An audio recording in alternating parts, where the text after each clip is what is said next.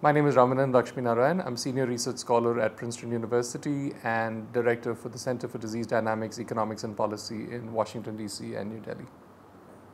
The Indian government launched a program to strengthen routine immunization in 2014, which is a landmark effort, because until then, immunization coverage had been fairly static for a long period of time.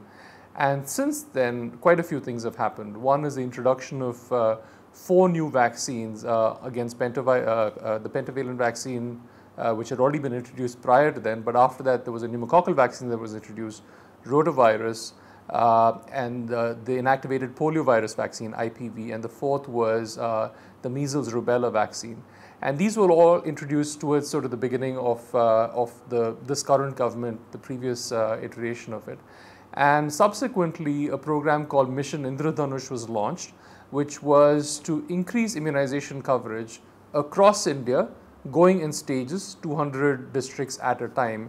And all of these have had the effect of increasing immunization coverage in this country by about 8 to 10 percentage points, which is actually remarkable if you think about the number of children involved. Immunization is probably the most basic thing that the government owes its citizens, because starting from the time of birth, the immunization program essentially protects children from early death, before the age of 5.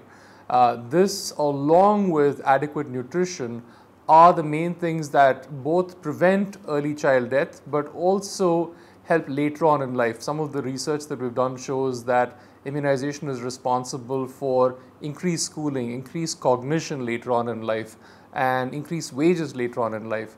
Now, most other countries have achieved 90+% of full immunization coverage. India has always lagged behind, and now it's really time to catch up.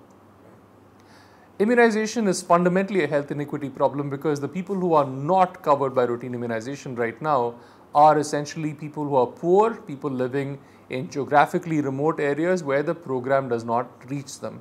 So if we were to increase immunization coverage, we would automatically be reaching people who were underprivileged and live in remote areas. But let me also remind you that not all of the folks who are unimmunized live in remote areas. Many of them live right under our nose, in slums, in urban areas. In fact, one of the interesting things in India is that rural immunization rates have converged now with urban immunization rates. So a lot of the unimmunized are essentially poor people that you find around flyovers, people who you encounter in the streets, in the metros. These are the bulk of our unimmunized children as well at this point. Now, the pneumococcal conjugate vaccine, as you all know, is probably one of the most cost-effective vaccines available to us, because there are probably still around 180,000 deaths every year attributable to this to pneumococcal pneumonia. And India has the highest burden of pneumococcal pneumonia in the world. And we believe that probably half of these could be addressed through a pneumococcal vaccine. So there's a large number of deaths to be averted by increasing the coverage. But on top of that, pneumococcal pneumonia is also responsible for a lot of unnecessary antibiotic use, which then leads to drug resistance. Now, India introduced the pneumococcal conjugate vaccine in the routine immunization program, what we call the Universal Immunization Program, or UIP, only a couple of years ago. This was funded by Gavi, the Gavi Alliance, which initially subsidized us to do it. But even today, because of a variety of reasons, including vaccine shortages, the immunization coverage with PCV remains really low. It's under 5%. Now, this has to be fixed right away, because every day that we're not immunizing children against PCV, we're unnecessarily putting their lives at risk. We're putting them at risk for hospitalization, and of course, we're causing them to have a higher chance of dying. So, to me, this is an urgent priority. We are left with 2 years of eligibility for Gavi funding. But India could easily afford the pneumococcal vaccine. So the increased cost to us of the pneumococcal vaccine is just about 2,000 crores. Now, if you consider the fact that our routine immunization program costs about 9,000 crores, and this is an expensive vaccine, the immediate hit is not that much.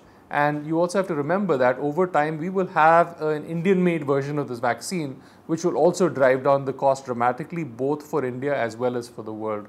But as a matter of urgency, the pneumococcal vaccine is the most important thing we should be focusing on right now. The Indian vaccines have not entered the market yet, so it will take at least another 2 years, maybe 3 years to enter the market. India has, especially under the current government, placed a lot of emphasis on immunization. So immunization, I would go as far as saying, is one of the primary sort of objectives of the government, even prior to when Ayushman Bharat and Swachh Bharat came about. That said, we still have a long way to go. I don't think we can rest until we have full immunization coverage up at 90%, which was the stated goal for the end of 2018, and we didn't achieve that goal. So we have to achieve that goal. We have to put a lot more money towards immunization. Currently, we spend just about $4 per fully immunized child. This is actually one of the lowest levels in the world, even compared to our neighbors. Most of the neighbors spend anywhere from $5 to $12. Now, admittedly, the cost of our program is a little lower because we're able to negotiate better prices for our vaccines, but we are not spending enough on the system that delivers the vaccines. We're not incentivizing people who are providing these vaccines, and at the end of the day, I don't think the mothers and the mother-in-laws in this country really understand how important immunization is. And that's where we need to change the minds of people, and we have to really focus on this.